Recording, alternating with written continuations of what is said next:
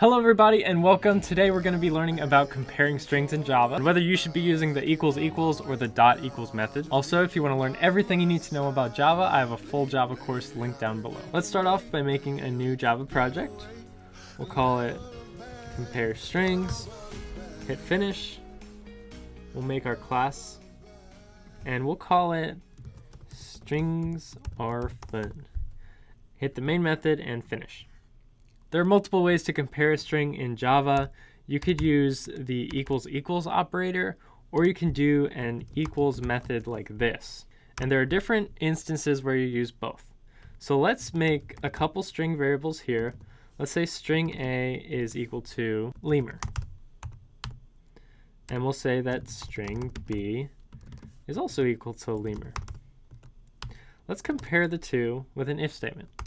We'll say if A equals B, then we'll print out true. Otherwise, we'll print out false.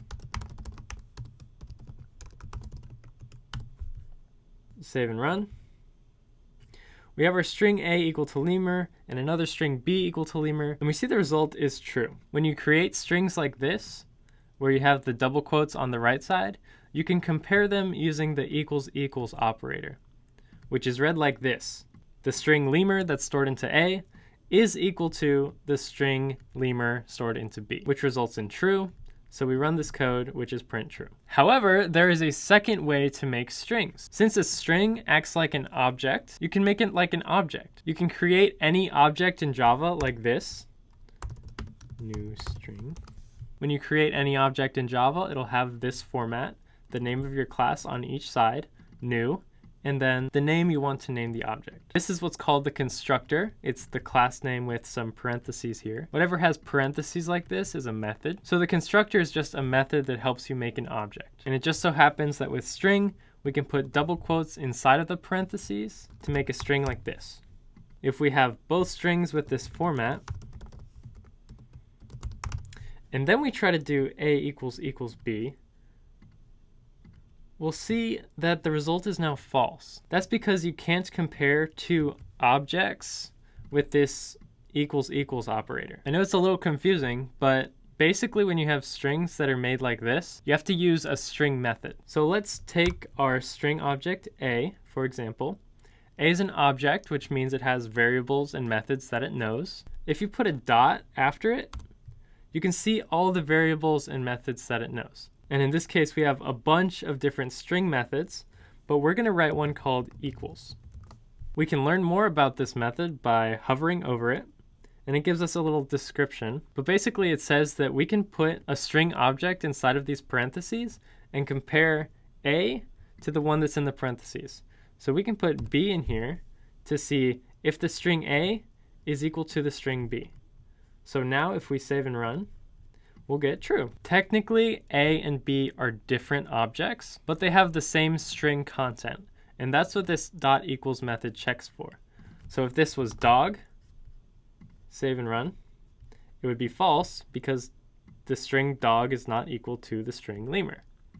However, if they were the same again, it would be true. So again, if we tried to do A equals B, this would be false, because this checks if it's the same object. This A variable holds a string object, and this B variable holds a string object. However, when you create an object like this, it's new and unique. So technically, A is storing a different object than B. There's a new string object into A, and a different string object into B. So that's why when we do is A equal to B, it returns false, because A is a different object than B. We could do is A equal to A, and it would be true, because they're the same object. I hope that makes sense. Now let's do some other examples here. Say we have string A equals new string dog. We can do is A equal to dog, like this. Save and run. And we get false, because A is a string object, but dog is like this string text. And that's one of the really confusing parts about strings. However, again, if this was just the text dog, then that equals equals would work as expected. So if you're not sure which one to use, do the dot equals method, because this will check the actual text instead of the object. And then also a little bonus tip, if you have like something that has like different uppercase and lowercase, what you can do is do another string method to say a dot to lowercase, which will make sure all the characters are lowercase. And then on top of that, we can do dot equals the expected text. And so this would be like dog f id space in lowercase. This is actually used a lot in the real world to ignore the case and check if it's equal. The reason we can do a dot to lowercase and then a dot d equals on top of that is because a dot lowercase, this method, returns a string. So technically, this whole highlighted section is a string.